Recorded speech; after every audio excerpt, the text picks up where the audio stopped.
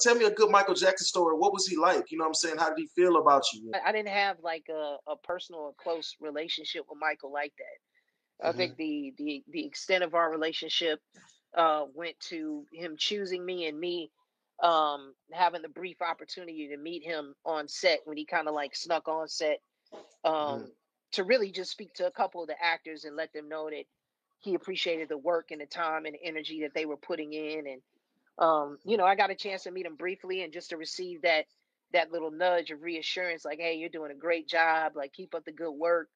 And for me at that age and at that time, that was all I really needed. I just wanted that Hmm. confirmation that I'm supposed to be there, that he wanted me there.